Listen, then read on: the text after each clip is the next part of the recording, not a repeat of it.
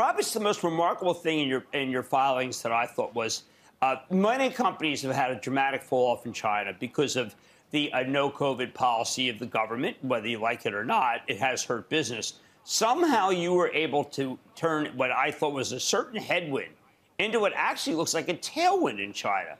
How is that possible?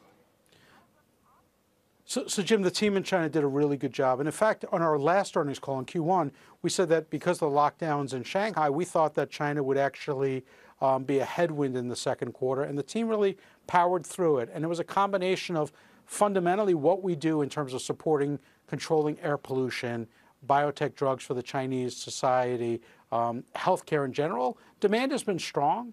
And we also were able to support the COVID response efforts in China. We generated about $100 million of additional opportunity during the quarter to support effectively the testing regime that's gone on. And that combination of activities led to over 20% growth in the quarter. And really, China continues to be a strongly growing market for Thermo Fisher Scientific. Don't miss a second of Mad Money.